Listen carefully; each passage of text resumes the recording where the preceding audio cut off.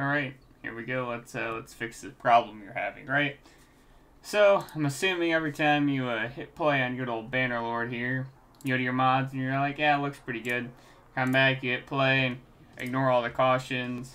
You probably already went through this before, right? But you open up the game and you're like, man, I just want to play with all these mods, and then the game's going to smack you with one of these, right? Cannot load. Well, there's a fix to this, okay?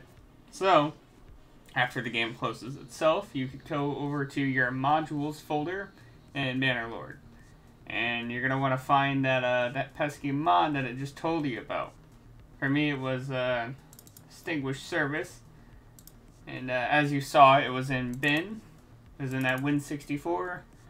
And we got a few. We got a few DLL files here. I know it was specifically this one, but you know what?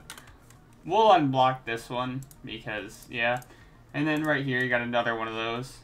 And you can do the same thing. You go into the properties, and you can unblock it. And pretty much you're going to do that for any mods that you have issues with.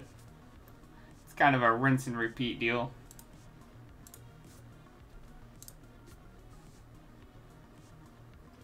We're going to pull it back up here.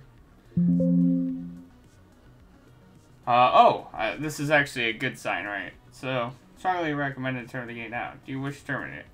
It's intended for, yeah, I'm going to have to go and switch that out.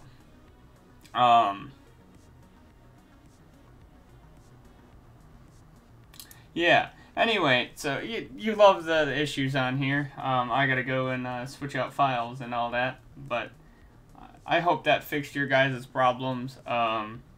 It's mainly just the DLL files that cause issues, and Windows blocks those. So, you guys have a good day. Hope this was slightly better. Good luck.